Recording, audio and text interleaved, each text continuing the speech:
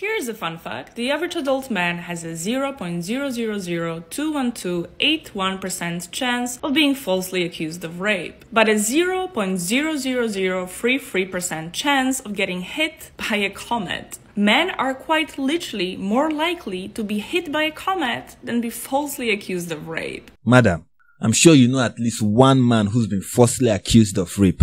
But can you mention one person who's been hit by a comet? This doesn't add up. See, if you want to lie, you take it easy. Try not to make it too obvious, or better yet, just tell the truth. You're a liar! I mean, you are part of the reason we don't believe all women.